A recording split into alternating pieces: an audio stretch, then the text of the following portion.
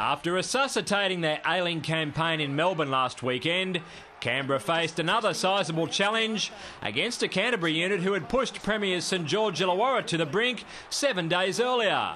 Although at least they had the advantage of being familiar with the conditions on a night when temperatures went into the low single figures. While the likes of Josh Dugan and Michael Ennis were in camp with New South Wales, the Blues' 18th man Jamal Idris was free to play. And he certainly made his presence felt with some furious Origin-like defence. And Tilson's been hit with a couple of heavy ones.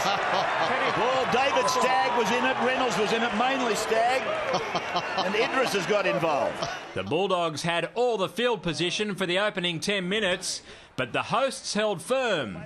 And on their first foray into enemy territory, they came up trumps in a frenzied final tackle movement. Picker's got the ball. Chance for the green team. It's gone away to McCrone. He spreads it. Fenson, can he unload? He can. Harrison catch pass. Thompson will score. Joel Thompson scores a boomer of a try for Canberra. Now you should be chuckling. Filling in for Ennis at hooker, Josh Reynolds made an eye-catching debut and almost marked his special night with a 4-pointer, only to be prevented from getting it down. Exactly 2 minutes later, the Raiders received another bonus, courtesy of Canterbury captain Andrew Ryan. Oh, intercepted, Robinson's away! And you can forget about that. Robinson, 100 out of 100 on his performance thus far. Jared Croker's conversion of the Robinson snatch and grab stayed online. And that helped the Green Machine go out to a handy lead of 10-0 with half the game gone.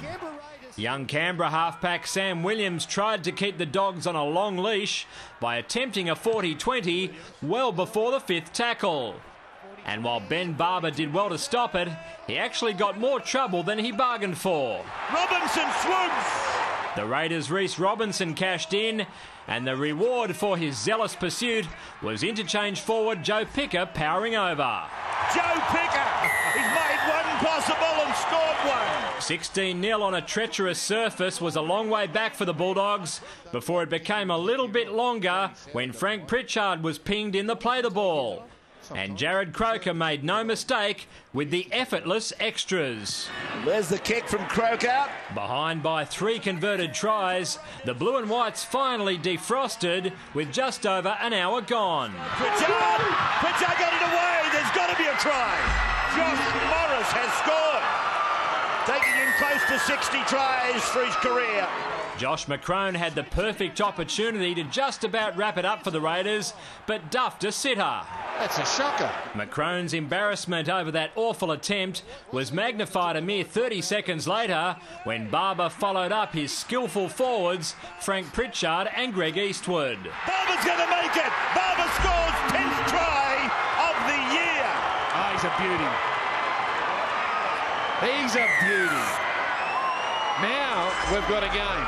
Canberra's Glenn Buttress tried to sneak over, but just like Bullpup Reynolds in the first half, he was deemed to have illegally burrowed through his teammate who had played the ball. Fortunately for the hosts, that decision didn't hurt them, as Croker slotted another penalty goal in the closing stages to guarantee the outcome they wanted. 2012 was how it ended, giving Canberra back-to-back victories after 8 straight defeats, with a bye to come next week, followed by the long-awaited return of gun pivot Terry Campese. David Rowlands, Big Pond Sport.